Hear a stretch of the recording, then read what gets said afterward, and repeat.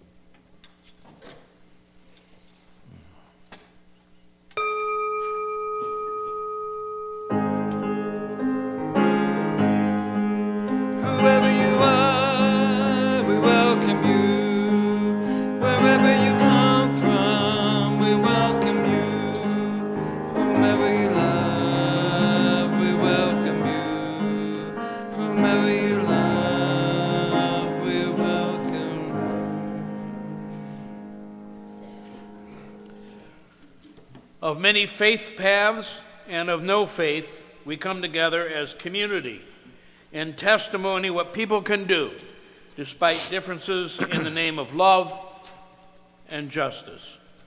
Good morning. Good morning. I am Phil Park Thomas, your service associate this morning. Reverend Tim Barger, our senior minister, will be leading the service this morning. Today is Easter, the highest holy day of the calendar year for Christians worldwide. It is also the 20th day of the sacred month of Ramadan, as observed by Muslims. 10 days ago was the Persian and Baha'i holy day of Nowruz, marking the beginning of spring. The same day was observed by many pagans and Wiccans as Ostara. In less than 2 weeks, many Buddhists around the world will observe the Theravada New Year, and our previous week began with Holi, the Hindu service or festival of colors. And lest we forget that very special holy day so many U.S. citizens anticipate with such eagerness each year comes on April 15.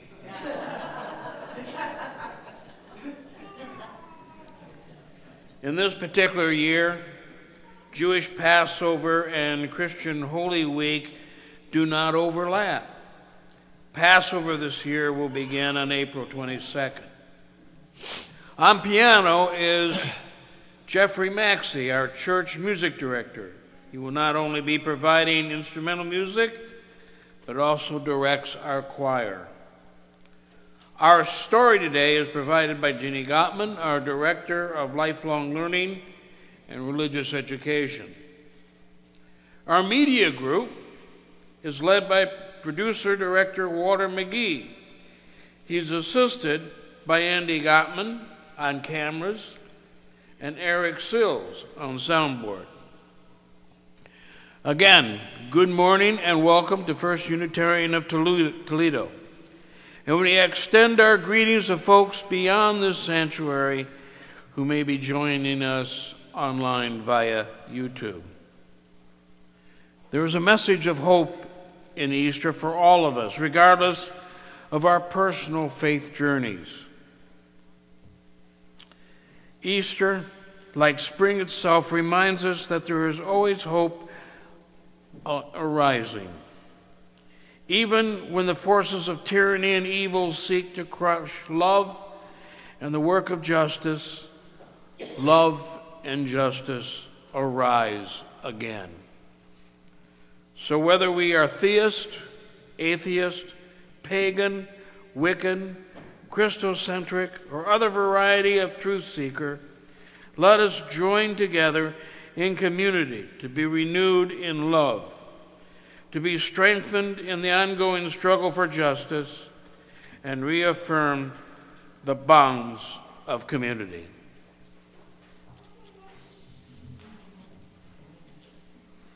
And good morning. I'm Reverend Tim.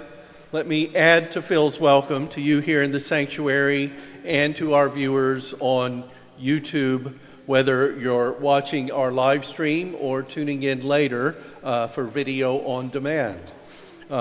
Here in the sanctuary, we have the strong smell of Easter flowers in the sanctuary. Yes. So I am hopeful that you appreciate the view of the flowers and that the spring sneezes will not overwhelm my speaking today. In many Unitarian Universalist churches, including ours, we light a chalice, a flame in a bowl, with a link to a 20th century practice in our services. Shall we say the words for chalice lighting together? The words will be on the screen. We are Unitarian Universalists with minds that think, hearts that love, and hands that are ready to serve. Together, we care for our earth and work for friendship and peace in our world.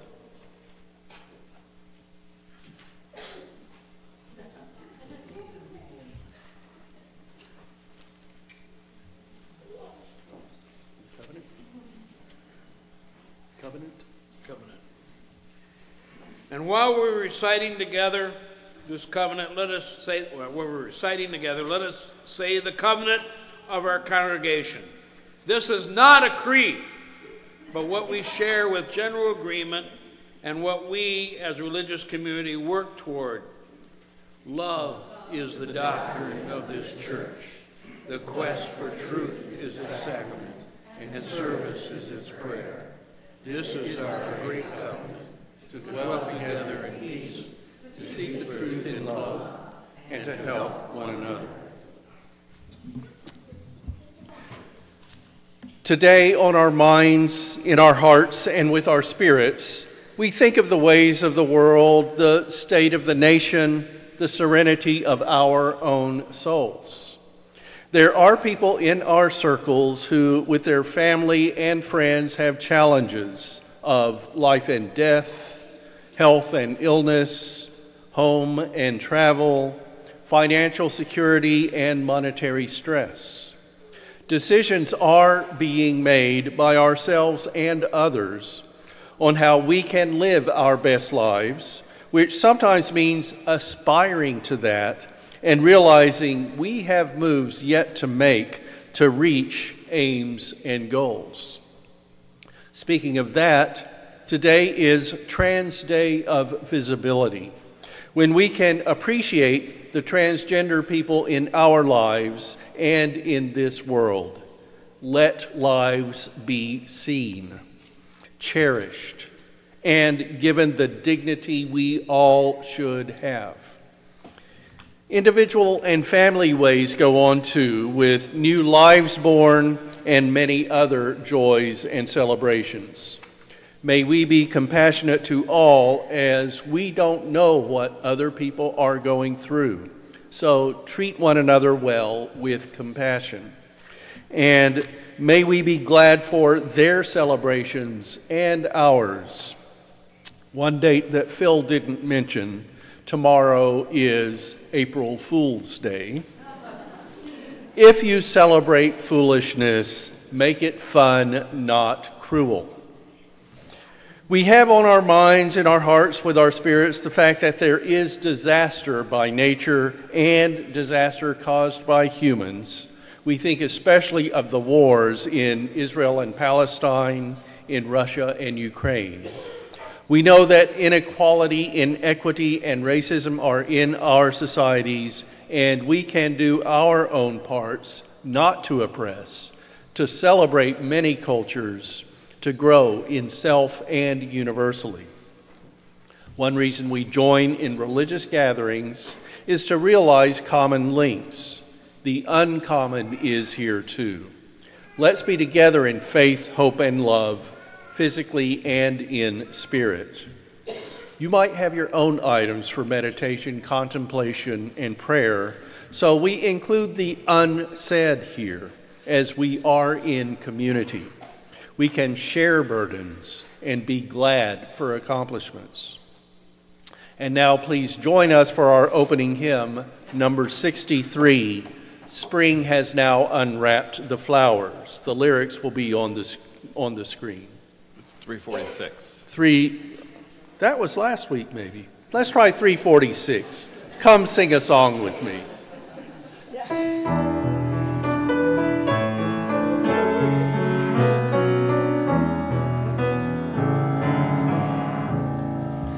Come sing a song with me. Come sing a song with me. Come sing a song with me. And I might know you're mine. And I'll bring you hope when hope is hard to find. And I'll bring a song of love and a rose in the winter time. Come dream a dream with me. Come dream a dream with me. Come dream a dream with me, that I might know you're mine. And I'll bring you hope when hope is hard to find. song of love and a rose in the winter time. Come walk and reign with me. Come walk and reign with me. Come walk and reign with me. Then I know you're mine. And I'll bring you home when hope is hard to find. And I'll bring a song of love and a rose in the winter time. Come share a rose with me. Come share a rose with me. Come share a rose with me. Then I know you're mine. And I'll bring you home when hope is hard to find. And I'll bring a song of love and a rose in the winter time.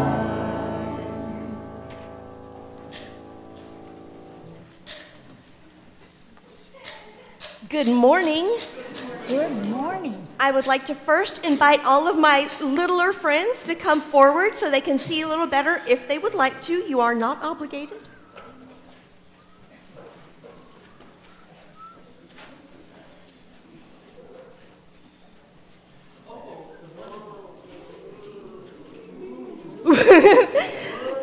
I turned around to look behind me to see what everybody was so excited about.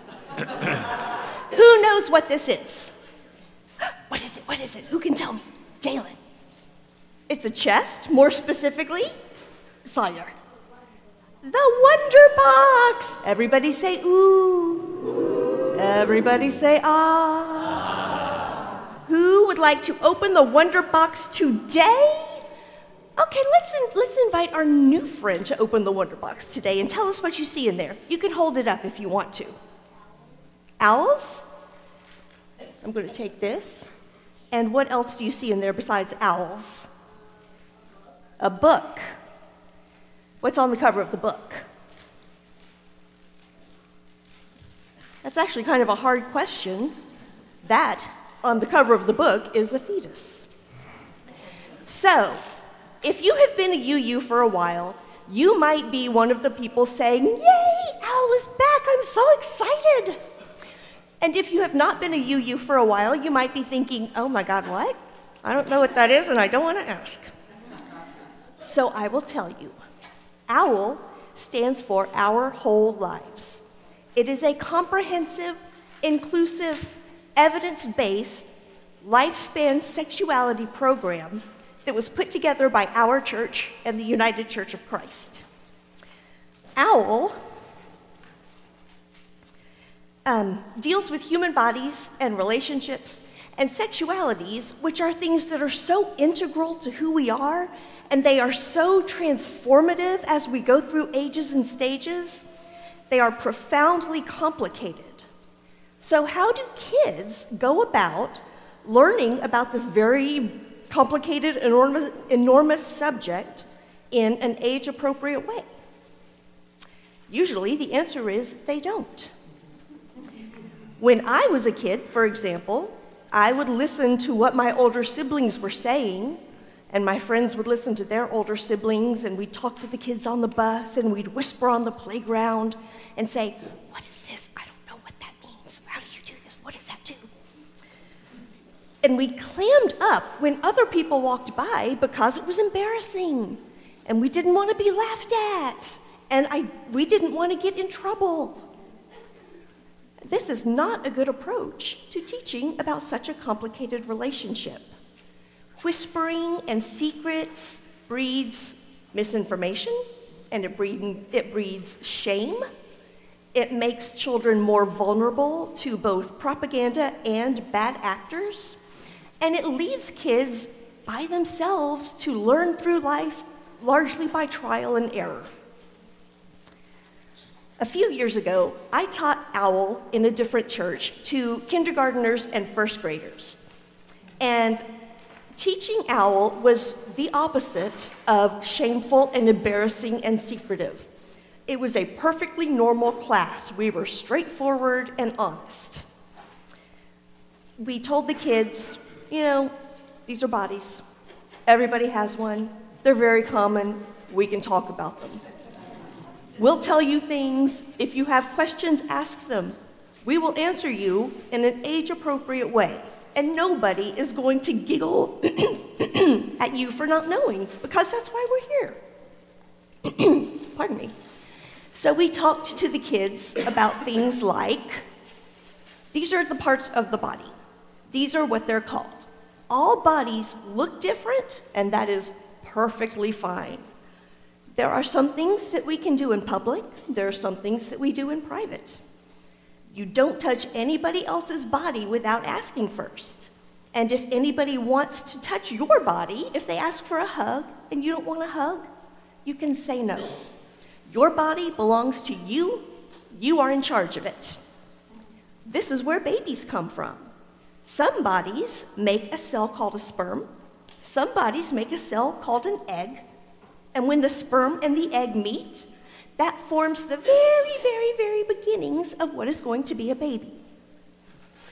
And that specific lesson, the one about conception, had two different lesson plans, one with not much detail and one with a fair amount of detail. Ta-da!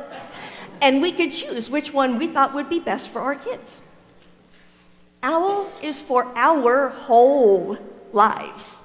They have curricula for kindergarten and first graders, 4th through 6th graders, 7th through 9th graders, 10th through 12th graders, young adults aged 18 to 35, adults and older adults. This is an enormous body of knowledge, and training to be an OWL teacher is intense. Sandra Kosick-Sills and I just trained to be teachers for junior high and high school aged kids. And the training was a lot. We had to go through 20 hours of class time, in addition to roughly 10 to 15 hours of homework time. It's a commitment, and it is a thing that our entire church, all Unitarian Universalists, take very, very seriously.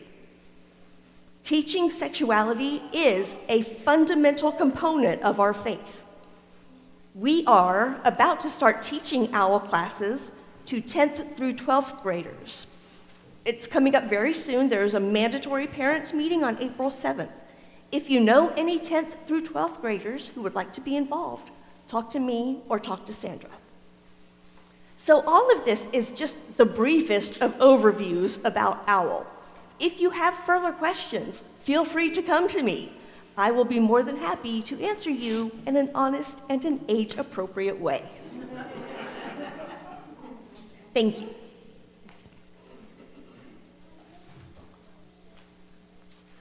And let's sing for the children, as this is the time when they and their teachers leave our service for religious education. As you go on your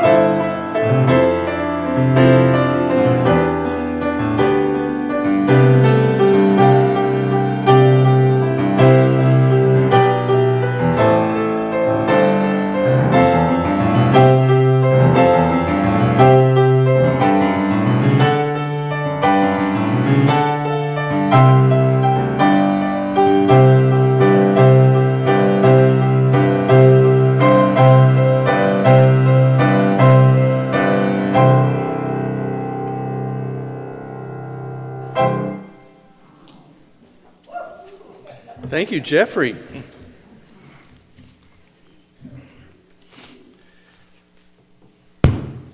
This is our time for meditation, contemplation, and prayer.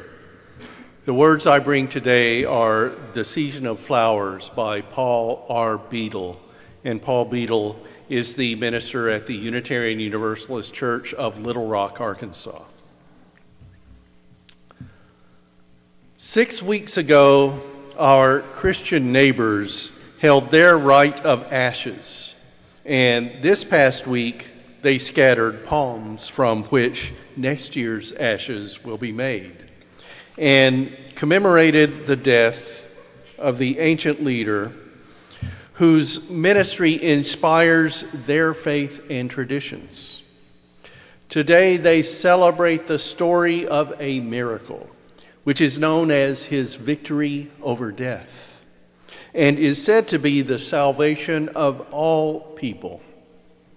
They have been doing this now for thousands of years, at the season when the earth awakes from winter, the season of the flowers. Just as our Jewish neighbors, at the same season, celebrate a miracle of liberation from oppression, just as our neighbors of other faiths, Hindu, Buddhist, Jain, and more, celebrate the birth of gods and the start of new years, just as we each year celebrate the earth, our home. Come what may, O Spirit of life, help us to see beyond belief to the goods and blessings and values that we in our common humanity use these symbols and seasons to remember. May we and our neighbors of all faiths and no faith also remember what binds us across our differences of custom and belief. May we see beyond our common humanity, our common commitments. And may we together fill the world with love, understanding, and peace.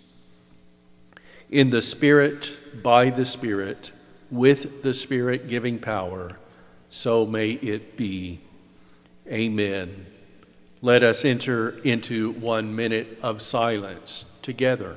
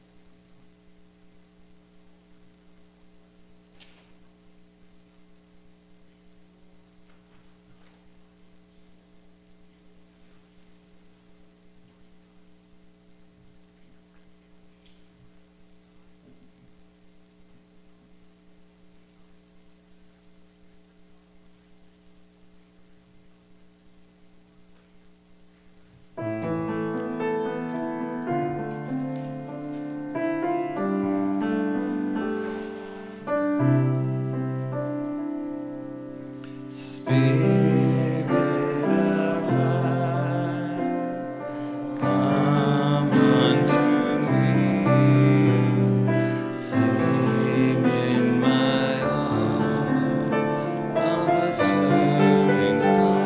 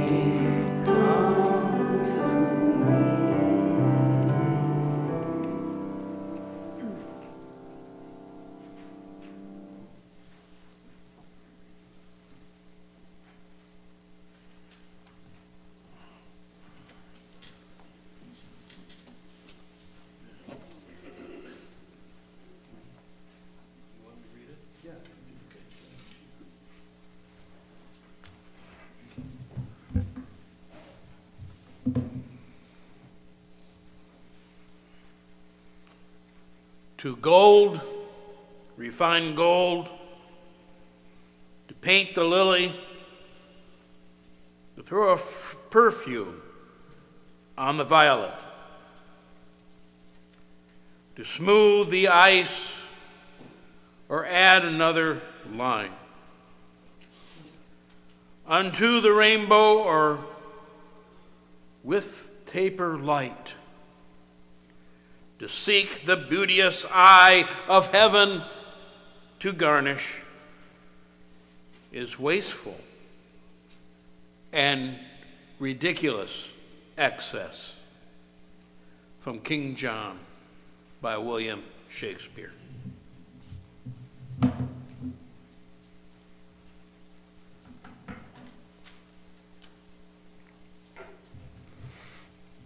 Happy Easter, everybody. For some of you, this is a day to celebrate the defining story of Christianity, that Jesus died by execution on Friday, the first day of his death, and came back to life on Sunday, the third day. That storied religious miracle, the resurrection being something that a supernatural God could make happen, is really why 2,000 years later, this advocate of the Golden Rule who preached, "Blessed are the peacemakers," is a spiritual icon to about 2.4 billion people, more than 3 out of every 10 people in the world. And why non-Christians should be knowledgeable of his life too, as they and we should know something about the Muslim prophet Muhammad, about the Buddha, and about other people who changed the ways of religion in their lifetimes long ago and still are remembered and venerated today.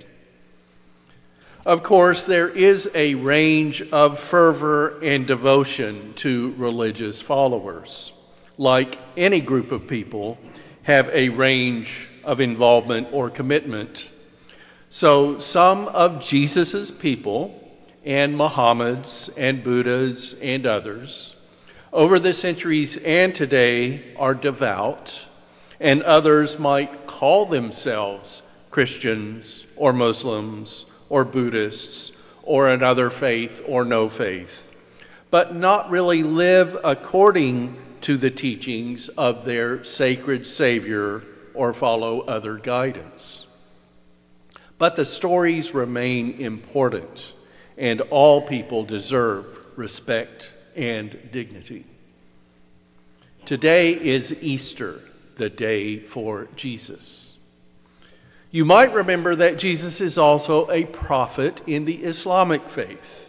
And the Islamic people, like Phil said, are still in their holy month of Ramadan, a focused time of religious contemplation. Ramadan will end with an Eid, a festival 10 days from now. For Buddhists, the Theravada New Year, Theravada is one of the major categories among Buddhists who observe in different ways, Mahayana and Vajrayana Buddhism being other categories. And today's really not the time to detail how one is distinct from the other. I just want to point out, since I brought up Buddhism in the spirit of recognizing world religions, that the Theravada New Year comes on the 13th of April in 2024. So Christians, Muslims, and Buddhists all are in or near times of celebration. And Passover, a Jewish observance, remember, Jesus was a Jew, begins this year on April 22nd. All of that again to show that Easter comes in a festive time for many people, but it's a Christian celebration. Plus, there's some cultural, not really religious attention here in the U.S. and elsewhere, where we've brought baskets of eggs, the presence of bunnies, plenty of candy, special bonnets, and big buffet feasts into the Easter theme. Here at First Unitarian Church of Toledo, I understand there's an egg hunt for the children, and our kitchen coordinator, Carla Logan Mercer, was here yesterday boiling some eggs to make egg salad for coffee hour. And I think I convinced her to make some deviled eggs too. And I don't know how heretical that might be, even though the verb devil means to season highly, so it's not directly relating to heaven and a hell run by the devil mythology. And remember that our Universalist ancestors didn't even believe in the hell concept of torment and punishment in some kind of eternal existence after your human life has ended. But I like deviled eggs. Even though the cholesterol is not at the low level my doctors want to see. I get to say it's Easter and let's celebrate. And something about society.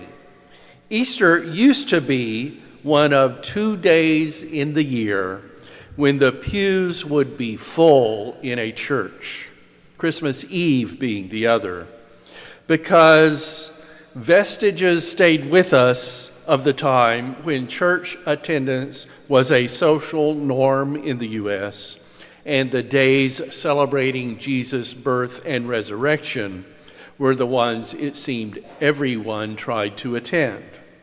If families went no other time during the year, that still marked their Christian alliance, it seems, or at least might keep them out of that hell I referred to.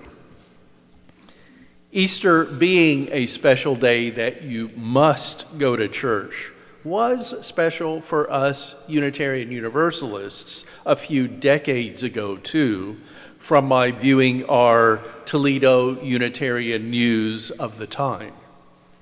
Now, I'm not sure what it would take to bring overflow seating in here, but if you have ideas, please let me know. In our Unitarian Universalist way, we kind of hope that the greatest attendance is for the Sunday of our annual meeting, May 19th this year, when members exercise their voting in our structure of congregational polity. I'd like it to be for ingathering in early September, the start of our church year, so people might decide to continue coming throughout the year. I'd prefer that the highest attendance be from a random Sunday and that we have more people all the time. Please say good things about First Unitarian and convince your friends and neighbors to come here.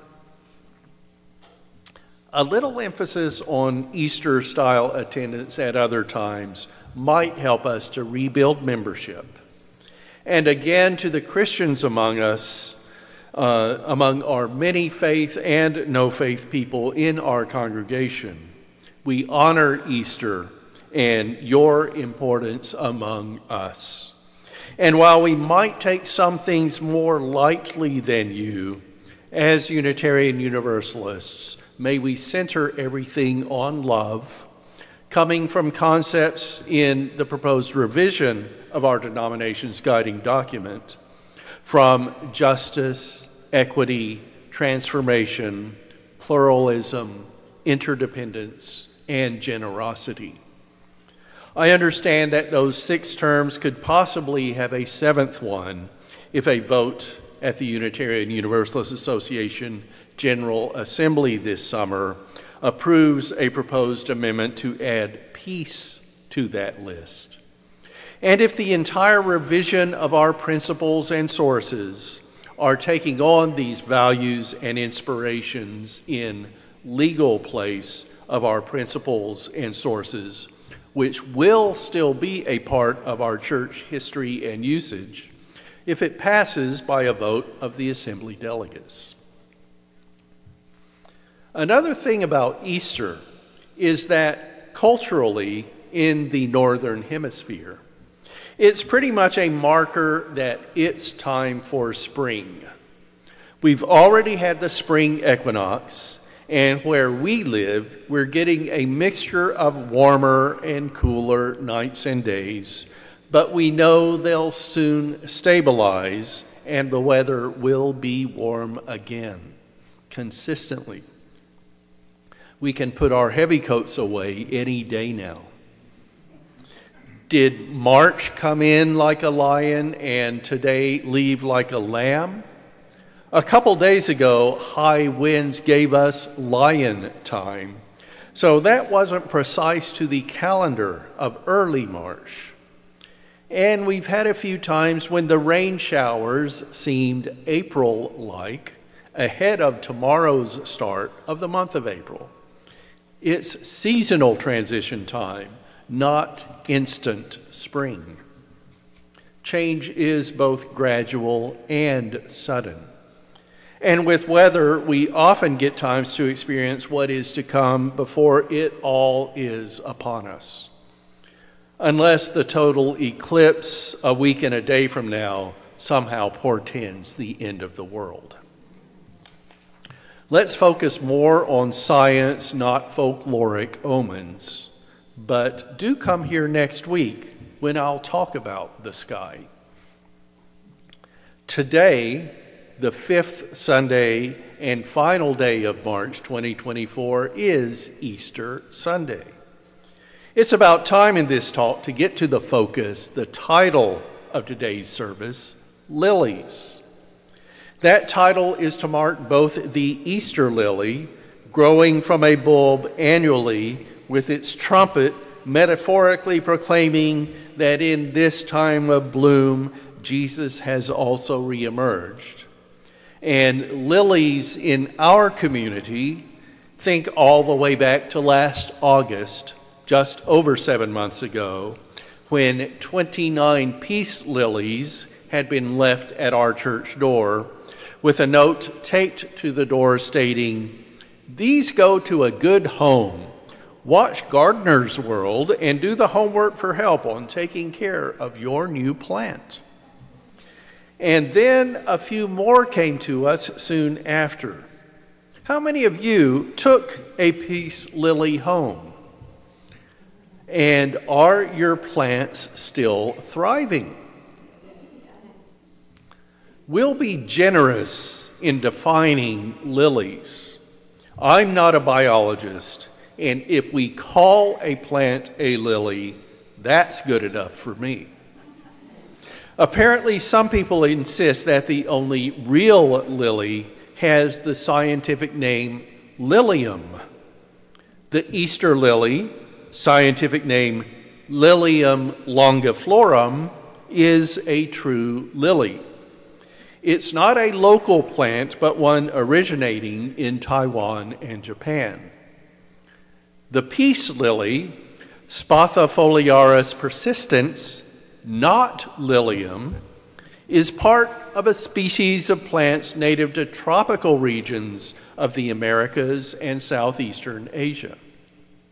Here in Toledo, it's best as a houseplant and might not survive the winter outdoors in the ground. The Easter lily, as a true lily, is toxic to cats and other animals. That's even if the cat licks pollen that is on its coat. Many lilies are also toxic for dogs, and I'm not sure if that includes the Easter lily. So if you have true lilies at home, please keep your animals away. The peace lily, not a true lily, is only mildly toxic to humans and other animals when ingested, Wikipedia says. It could still be harmful, and take care with it. So have your lilies, whether peace, Easter, or another, like the water lily or the calla lily, neither of which is a true lily either, I've found. so I intend just to ignore an aspect of perfectionism in science. Have these lilies helped you to consider Jesus' sayings from the biblical book of Luke? Consider the lilies, how they grow. They neither toil nor spin. Yet I tell you, even Solomon in all his glory was not clothed like one of these. And to ponder the greater glory of nature, how beautiful the world is. That's one of the special parts of spring to me. All the rebirth that we see. Natural resurrection in a way, with plants coming to life, weather reaching a point where we can more comfortably be outside in the world, where we kind of share the breath of the planet and not just the artificial climates of our homes and workplaces. It's time for rising, and that's a tie, of course, to Jesus' resurrection.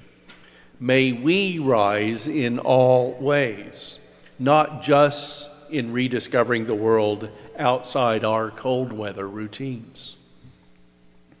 And there is the peace lily, which Wikipedia says got its common name from its symbolism for peace, purity, and healing, and has also been associated with the white flag, which is a signal for truce.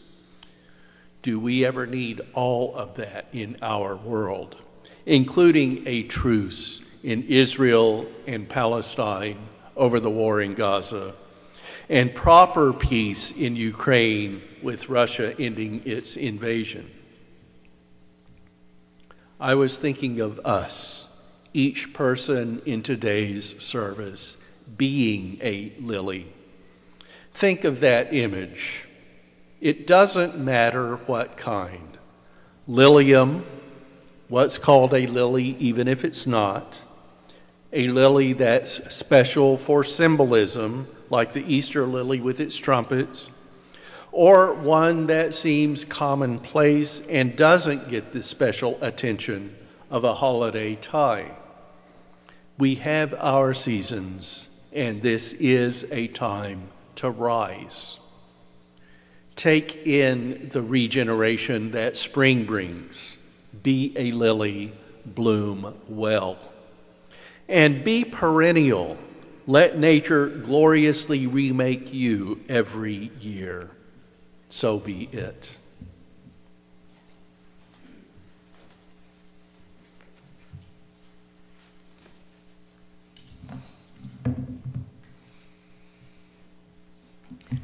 You didn't mention that garlic and onions are in the true lily family. You plant them, so if you plant your garlic around your doorstep, you won't be invaded by vampires. We now come to that time of our morning offering. We don't pass the plate in this congregation, but if you look at the screen up here, those of you who have smartphones can click on the QR code and follow the directions to giving to our church. We've got that straightened out a few weeks ago. We had a few problems with the website. You also may give through Venmo, that is, and at First Unitarian Church in Toledo. You can also send in a check to our church at 3205 Glendale Avenue here in Toledo, 43604. And there's also a basket out in the lobby. Some people call that a narthex, where you can leave money in an envelope. There are envelopes in your pew if you wish to give it more discreetly. And so we thank you for your generosity, and I believe Sandra and Marna have some words for us today.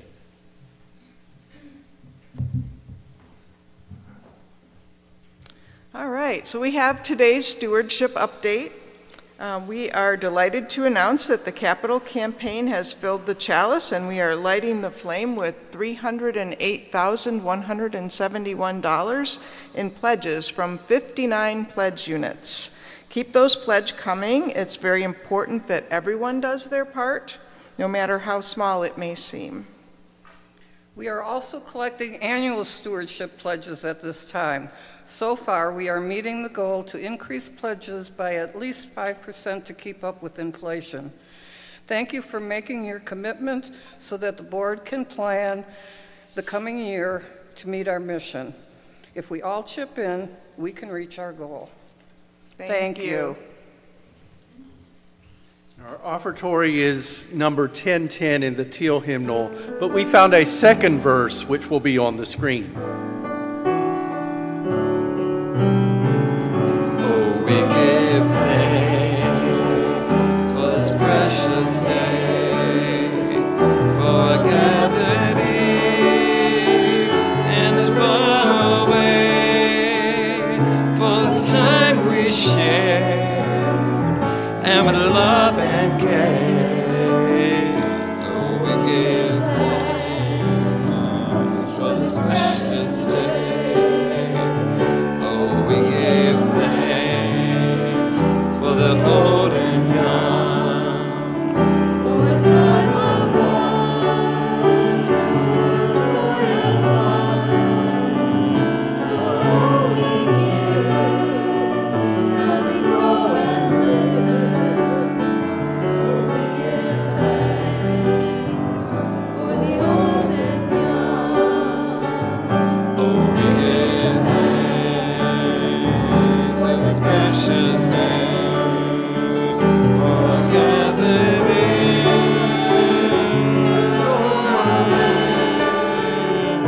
for this time we share with love and care. Oh, we give thanks for this precious day.